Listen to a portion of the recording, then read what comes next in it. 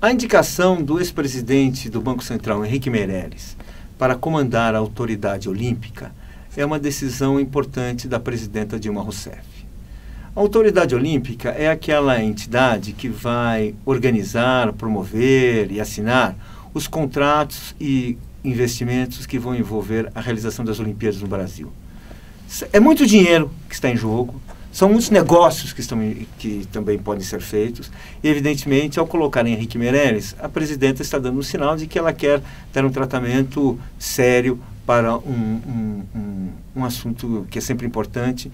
E a gente sabe que o mundo de esportes, no mundo inteiro, é um mundo sempre cercado de rumores, de negócios não muito bem explicados, de histórias que ninguém sabe direito de onde vem. Então ela está querendo dar um aspecto sério aí, né? O segundo ponto é que, ao optar por Henrique Meirelles, ela deu uma esvaziada no Ministério dos Esportes. A Autoridade Olímpica também era disputada, ainda no governo Lula, pelo atual ministro dos Esportes, Orlando Silva. Orlando Silva queria continuar no Ministério dos Esportes e queria também ficar com a Autoridade Olímpica.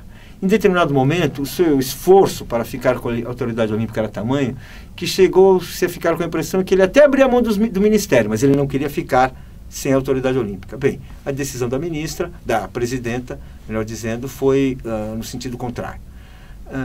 O pano de fundo dessa questão é que a presidenta está acertando a vida na base aliada.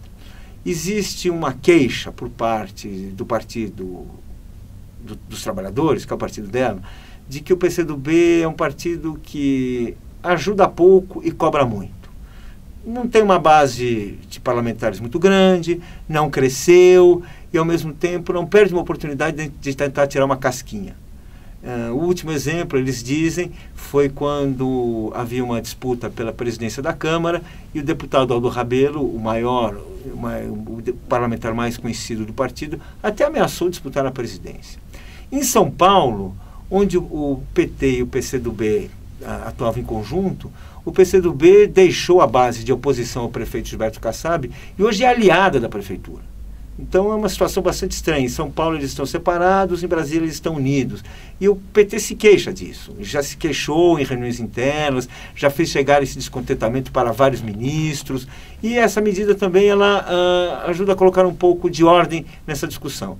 Quer dizer, o PCdoB continua tendo um tratamento bastante generoso, mas não terá aquilo que seria o grande butim da área de esportes nos próximos anos.